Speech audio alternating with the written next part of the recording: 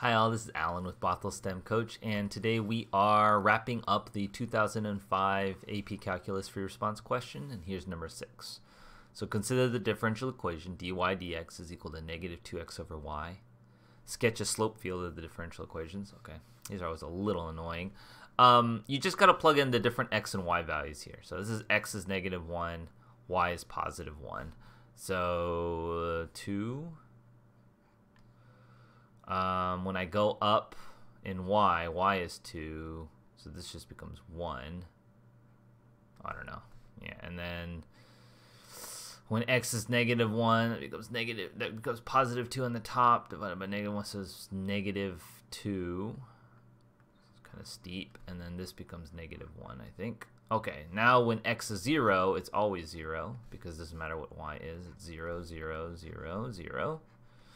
And then over here, when x and y are both positive, this whole thing is negative. So then this would be negative 2, negative 1. No, I have that backwards. I was going to say, this is negative 1. This is negative 2. And then we change signs again because now y is negative. So it becomes positive 2 and positive 1. Okay, so something like that. Looks kind of circular. Let y equals f of x be the particular solution to the differential equation with the initial condition. Write an equation for the line tangent of the graph and use approximate 1.1. Okay, so tangent line, I always use y minus y naught is equal to mx minus x naught. This is the slope point form. They gave you x naught and y naught. It's 1, negative 1. This is 1 and f of 1, because that's what they tell you the initial condition is. So that's what x naught, y naught is. Okay, and so now I just need to calculate the slope. Well, I need to compute the slope at 1, negative 1, right? And fortunately, the slope, it can be given by this one. So that's negative 2 times 1 divided by the y value, which is negative 1. So that's positive 2. That equals m. So my tangent line equation is y minus negative 1 is equal to 2x minus 1. Or that's y plus 1, or y is equal to 2, x minus 1 minus 1 here. Okay, so that's my tangent line equation that I'm going to use. And let's just double check. When I plug in 1, it becomes negative 1. Yeah, that's good. Okay, so now we want to approximate f of 1.1, and I plug in 1.1 here, so that's 2 times 0.1, oops, minus 1, and that's 0.2 minus 1, that's equal to negative 0.8. Right?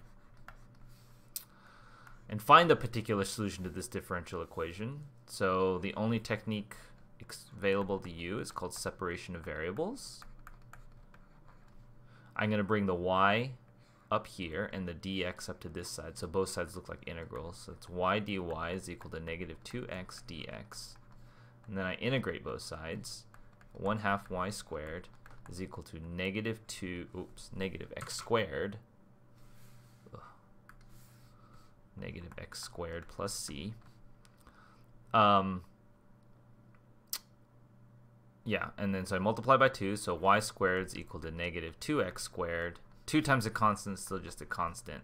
So y is equal to square root of negative 2x squared plus c. And we know y of 1 has to equal negative 1. So when I plug in 1, I get, so negative 1 equals, oh, this should be plus or minus square root, I suppose.